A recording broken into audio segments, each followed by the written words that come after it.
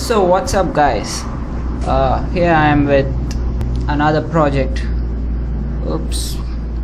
And yeah, it's tada, this electronic dice that I built a couple of Sundays before.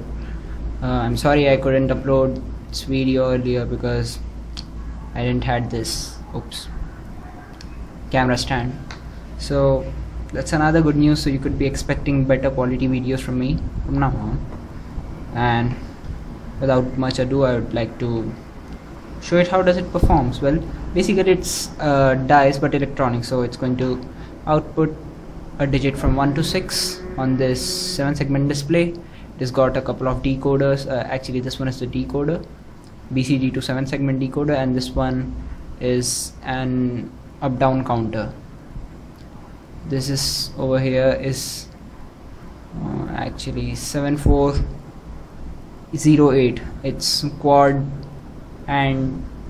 to input AND gate. Yeah, so well, it's complete logic circuit with a timer over here and a voltage regulator over here.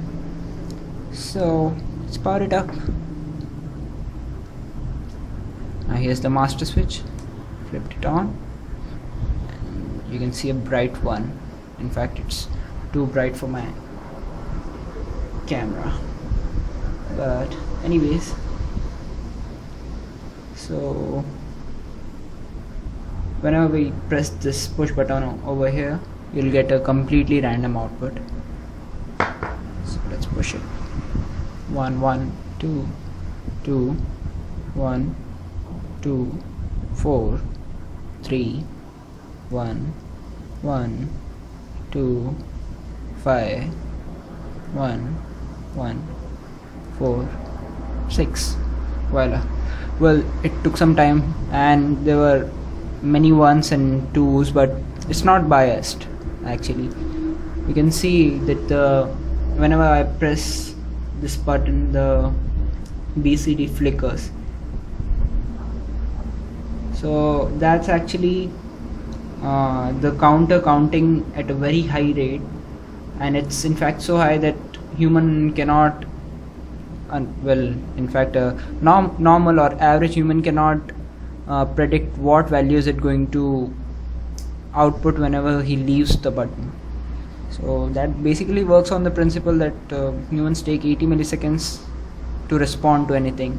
So if the time period for 6 clock cycles is less than 80 milliseconds, the output will be random to a human. So hit that like button if you like the video, and do subscribe me if you want to get notified about future videos of such projects. That's it guys, thank you.